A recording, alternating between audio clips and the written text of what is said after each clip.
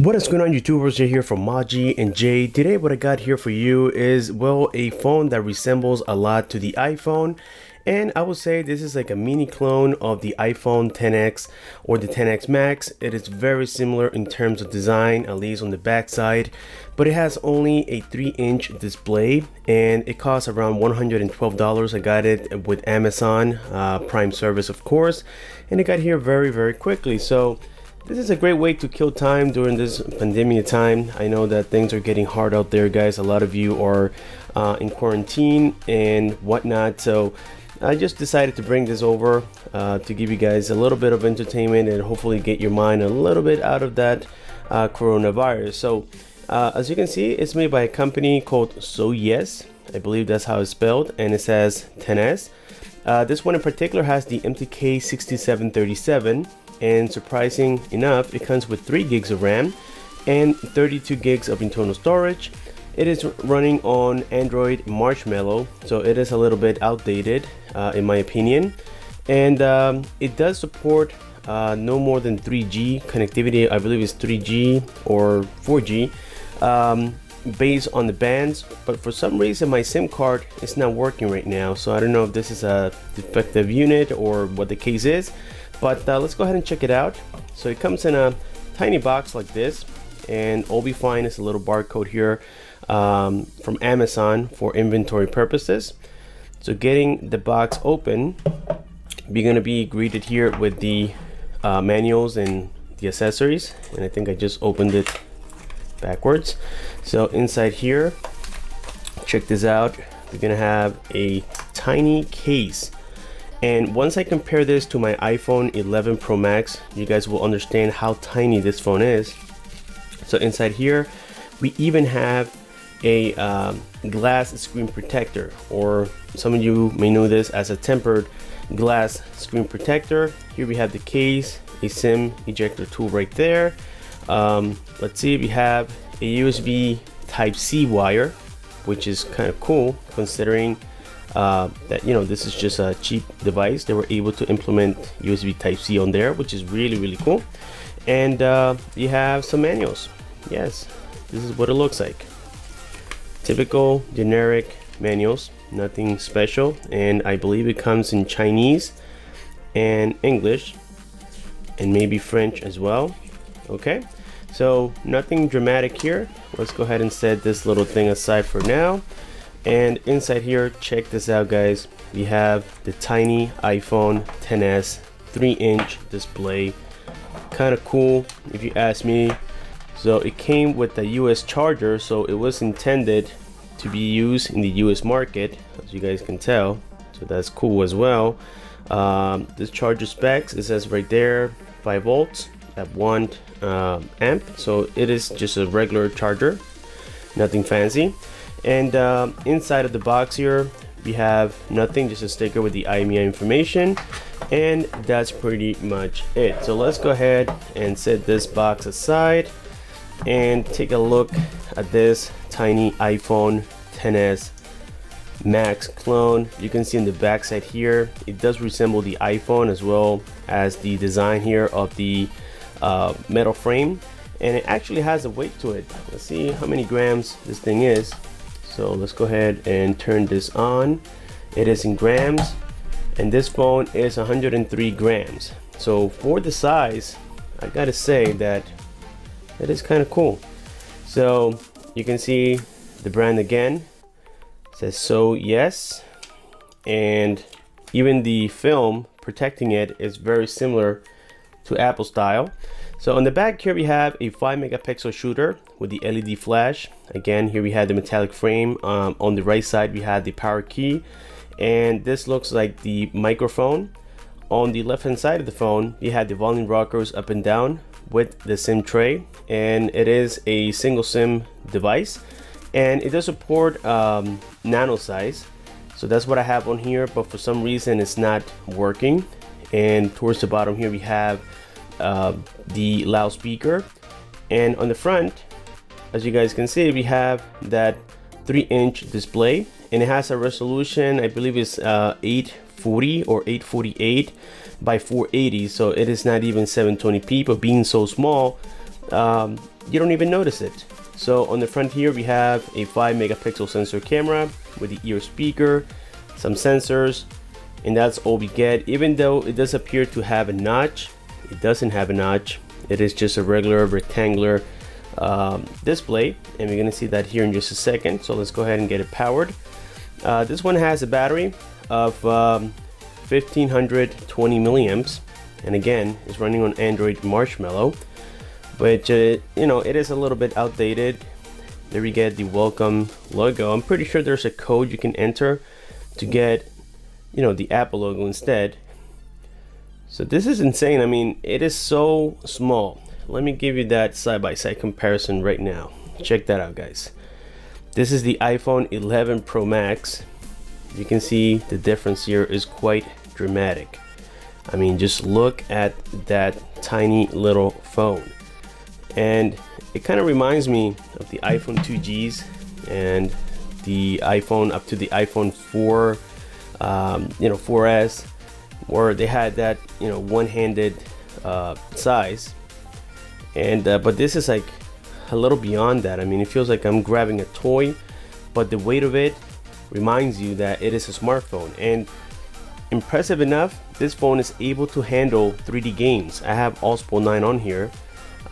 It is taking way too long to boot up, but yes, I have OSPO 9 in here, and here we have the lock screen. So as you can tell, the lock screen, nothing special here. You have the little phone quick toggle right there, the camera toggle, and it does work.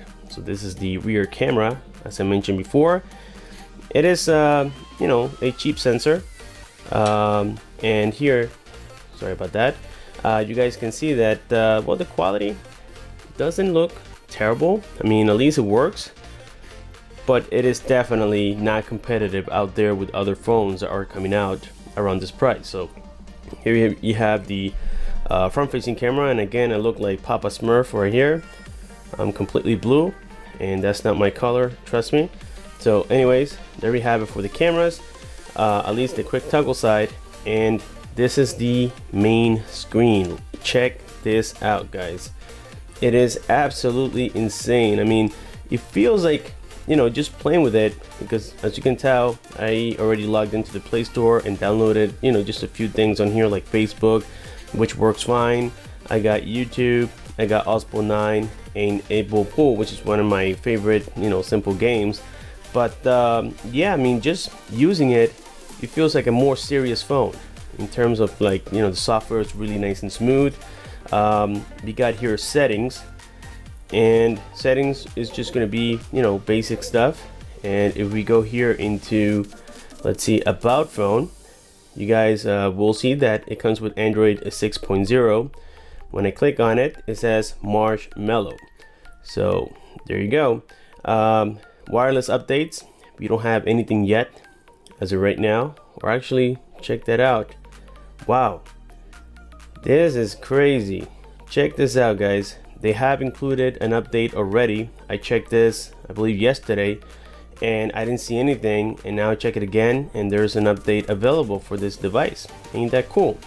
So here we have phone number, signal status, and again, I had my AT&T SIM card on it, and it wasn't working.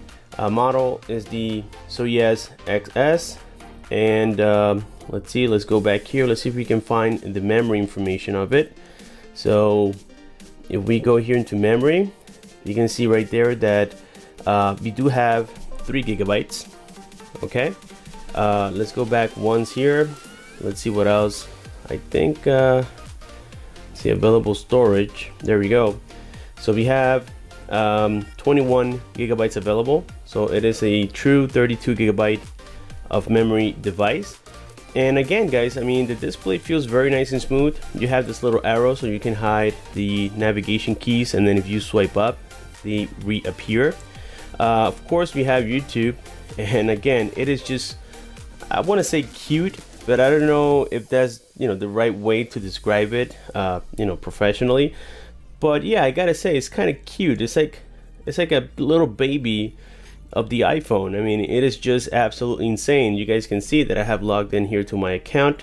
So if we go into library, then we go into my videos, you will see that there it is. Okay, and it works fine. I mean, honestly, if you have, you know, good signal reception and you're getting 4G or Wi-Fi connectivity, which by the way is working well, then that's all you need. Again, it works like a regular smartphone. The only complaint I have about this device is the battery life. It charges really fast. It charges within like maybe, I would say 40 minutes, you're at 100%, but it's because it is a super small battery. And you know, yeah, it charges fast, but it also depletes very fast. So if you go here into this video, we're gonna test the loudspeaker, which again, it is not disappointing considering the size. So here's the quality of the loudspeaker.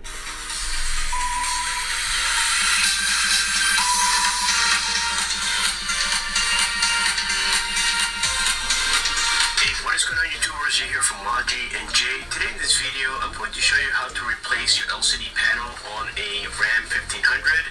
This is a 2017 model, but I upgraded the radio to the 8.4 Uconnect 4C system. And this one is the version that carries CarPlay and Android Auto. And what happened was that, well, one day I took it to the car wash, and a few days later I started noticing some peel on the LCD screen itself. Well, as you guys can hear, you know, the quality of the speaker, it is not stereo, it is not the most sophisticated out there, but I would say that it works, and it is somewhat loud. Again, loud doesn't mean quality, but it is just so cool to see that they were able to do all this in such a small package. And another thing we have here, of course, is social media. I went ahead and logged into the Play Store, and as you guys can tell, everything is working great. I haven't had any issues downloading games. As a matter of fact, here we have Osbolt 9, and I just did it just to see if this thing was able to handle it. And here it is, guys. After a couple tries, I was able to get it working. However, for some reason, I already did the training part of it, and it is just prompting me to do it again, or maybe some extra ones. I think that's what it is, the extra ones. But I mean, the graphics are definitely not the best, but again, for such a little phone, this gives you an idea that at least it's able to somewhat handle what we consider a heavy game. And I can still be at #1 position here.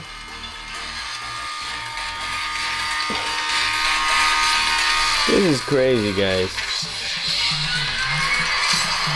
There you go. I made it #1 on a Soyuz 10S clone device from China. So isn't that cool, guys? I mean, I gotta say that, again, I wouldn't recommend this as a main phone, but for the price and for what it is, it's kind of cool. My daughter loves it. As a matter of fact, she plans to keep it around just to play with it.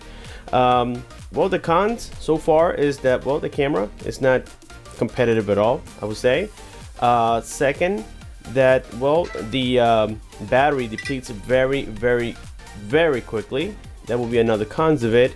And that third, well, it is just not a phone designed for the everyday use. This is just meant as a toy. And again, if you guys want my recommendation, I would give this to, you know, a 5-year-old, a 6-year-old, just to play around. And if it breaks, it breaks. According, you know, to the price, you're not losing a lot. It is really cool, and as you guys saw, they are you know, backing up the product with software updates and whatnot. And I'm pretty sure that software update is for the battery. Maybe there's a bug in the system, but yeah, it is really, really cool, very inexpensive. And I want you guys to let me know down below what you think about this little device. And I'm coming with a lot more products very soon, including that Celpic S1 printer that you guys see in the background here. That's going to be probably my next video, and I have some more clones. So stay tuned to the channel. Don't forget to subscribe if you haven't done so. Please like, comment, and share. And we'll see you guys on my next one.